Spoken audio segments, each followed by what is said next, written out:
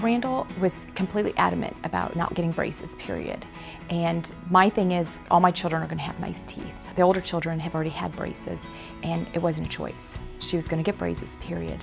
So we were just struggling back and forth. She won. She has the Invisalign. It was her choice. It was in her hands how she was going to deal with the treatment, and so far it's been 100% positive. With the metal braces, I think it's more of a challenge to keep the teeth clean.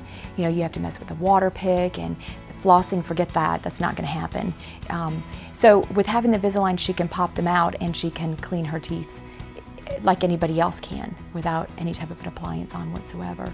And she's pretty good about keeping them clean. I was actually surprised that Invisalign could move the teeth like a regular metal braces would.